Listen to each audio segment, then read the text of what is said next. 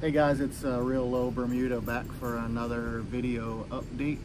It is 5 p.m. on July 31st. Right now it's 102 degrees here in Central Texas, so it's really hot.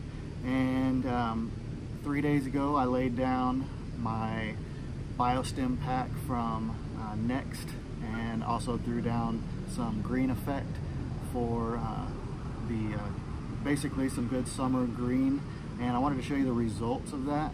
I also wanted to show you the health of the lawn with the height of cut at 3/4 of an inch. You know, so many times I hear that you got to mow your yard high.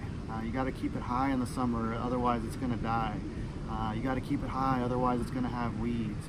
And the irony in that is if you look around at all of the worst yards in all of the neighborhoods, they're all mowed high and they all have tons of weeds. And so the height of cut, keeping your grass high, you know, sometimes it could shadow out the growth of a weed, but typically not. The number one most effective way to keep weeds from being in your yard is to have a nice, thick, lush lawn. And the only way to have that is to keep it low, because a high lawn, all your growth and energy is going up, right? It's not going out, so you're not getting a thick lawn. And so today what I'm going to show you is at 3/4 of an inch, 100-degree weather, the middle of the summer, and I'm still super green. I'm weed free mostly, and it's just super thick. And so let's dig right in and show you the results of the N-ext biostim pack, the green effect, and overall the health of my lawn in this crazy, ridiculous, rainless weather. Okay, like I said, it's 5 p.m. Not the best time to be making a video, but the reason why I chose this time is because this is the worst part of the day for heat. So your yard usually shows the most amount of stress at this time of day. And so I wanted to show you the health of my lawn, and it's currently 102 degrees. We have had no rain like in a month. I don't even know when the last time we've had rain.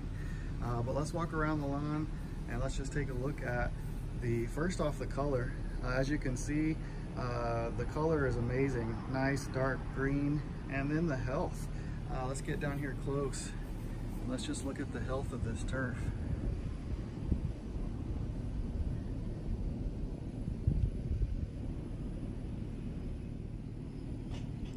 If we look close here, you can see just how thick that is. Like, you can't even find the bottom. You can't find the ground. I mean, that is lush and healthy. There's no chance for a weed to grow in that environment. Come around here.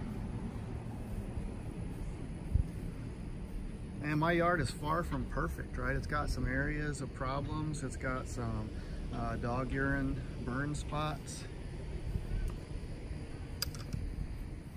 Come in here, I've got a lot of glare, so I can't really see what I'm looking at. Hopefully you can see those. And of course, then I have my areas of common Bermuda that I'm still trying to work out. But ultimately, I don't have weeds.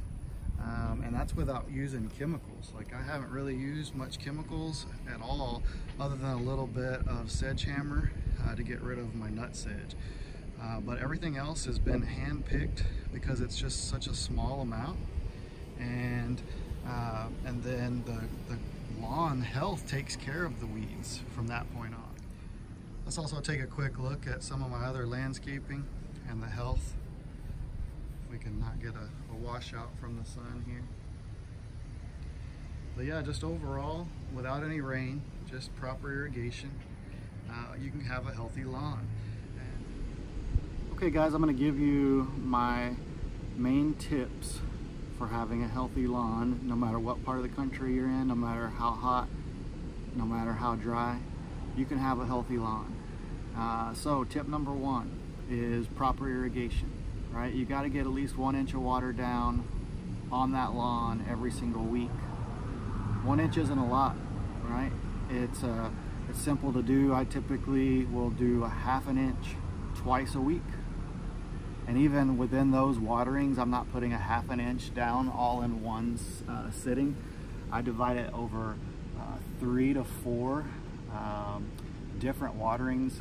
Usually start at like 4 a.m. Then I have to go off at 5 a.m. Then 6 a.m. then 7 a.m. So I'm only watering a few minutes at a time, and I'm making sure that that water is getting down into the soil and not just running off down the street or down into my neighbor's yard, right? So a lot of times when you're not getting any rain, your soil can't just soak up a half an inch, and so you'll get a lot of runoff. And so divide it up into small waterings, but yeah, ultimately half an inch twice a week. Number 2, you got to mow frequently, and by frequently I'm talking like you cannot have your grass cut more than 1/3 of the blade off. So in my case, my grass is 3/4 of an inch, right? So I've got to mow it pretty frequently because it's going to grow to about 1/3 in 2 to 3 days.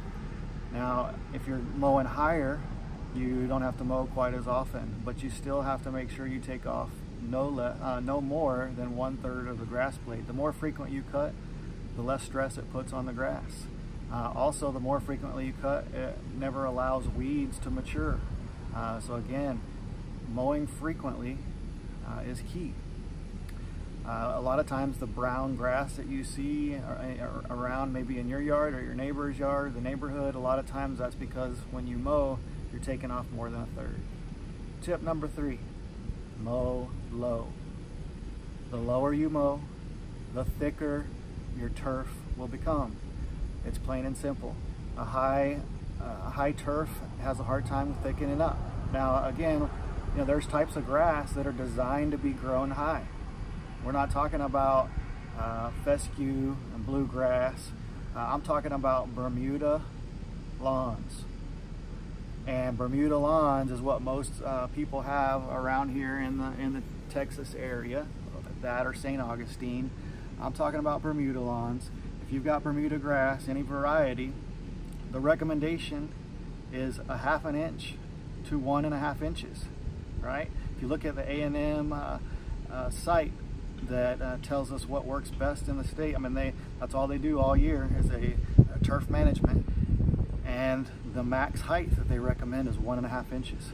And most people in this area have been told to mow high, and they'll mow 3 to 4 inches. 3 to 4 inches. That's more than double the recommended height. You got to mow low. I recommend go almost as low as your mower will go. Like last year, I used a reel mower, and it was a manual push.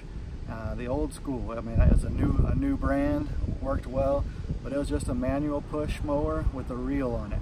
And it went down to 1 inch, so that's what I mowed at, 1 inch. And it only cost me $150. So you don't got to spend a lot of money on a fancy mower. Anything will get the job done, but you got to mow frequently, you got to mow low. So recently I upgraded to a powered reel mower, and that really helped me out. So that leads me to my next tip, is get a reel mower versus a rotary mower. A rotary mower basically rips the grass blade, whereas a reel mower cuts the grass blade like a pair of scissors. And so the stress is much less. I mean, you imagine if you went to get a haircut and somebody just took a blade and whacked at your hair as hard as they could, right? You're obviously not gonna get clean cuts. It's like basically chopping a yard with a machete. And so it puts a lot of stress on the blades, it tears them up, rips them up, and it's hard for them to recover. And so a reel mower, whether it costs you $100 and it's a manual push, or whether it costs thousands of dollars, it's gonna totally transform the health and the look of your turf. So let's take a look at the results of the BioStem pack that I threw down 3 days ago. You can see on July 27th, a lot of chlorosis, yellowing of the turf, still healthy, just not super dark green. And then as we scroll down here, you'll be able to see a totally different shade of green, a different level of lawn health, also even just a little bit of a bluish color, which is just that nice rich green. And so that leads me to my last tip, and that is you have to feed your lawn regularly. Throwing some turf builder down 3 or 4 times a year typically not going to get the job done. Putting down weed and feed a couple times a year, typically not going to get the job done. And so what I do is I like to spoon feed the lawn. And what I mean by spoon feeding the lawn is you give it little micro doses of nutrients frequently, once a month at minimum.